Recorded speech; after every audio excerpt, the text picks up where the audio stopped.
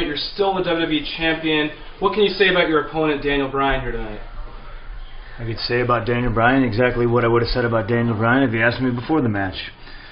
He's probably one of the toughest guys I've ever wrestled. The fact that we've made it this far and we've carried our rivalry to these heights, it's pretty amazing. Tough guy. I'll wrestle him any day of the week.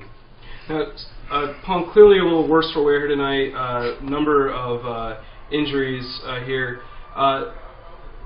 Some people would say that you tapped at the end of the match. I did tap. I tapped after I pinned him. You know how many times I tap out a day? You know how many times I tap out a week? There's no shame in tapping out. I'd rather tap out and live the fight another day when it counts, when it matters. When this title is on the line, he's going to take my arm off before I tap. But after I pinned him, yeah, I'll tap. There's no shame in that. He's a submission artist. He makes people hurt in places they didn't realize they had places. Well, do you think that he has a right to, he clearly wasn't happy with the result of the match. Do you think he has a right to argue against that decision? Have you ever lost the chance to be WWE champion? Have you ever lost a big game?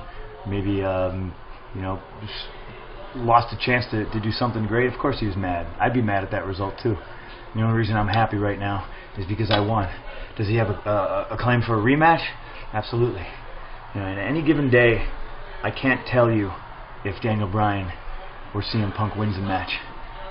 I just know when I'm in there, bell to bell, there's nobody better. He makes me better.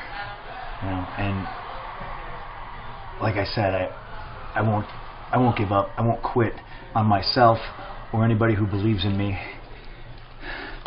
when this title's on the line.